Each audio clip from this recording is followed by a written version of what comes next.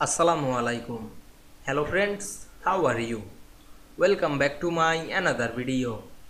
In this video, I am going to show you how to save PowerPoint presentation. Let's get started.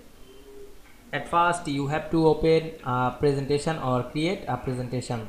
Now we can see we create a presentation. Here many text, chart, image or shape. Now we want to save the presentation. From our file, go to the file option and click the save as option, then choose the browse, then choose your file location. Now I am select my desktop and select the file name. Now I am write my file name, then select the save as type. We can see here many type. Now I am select PowerPoint presentation, then click the save option and wait some moment to saving the file.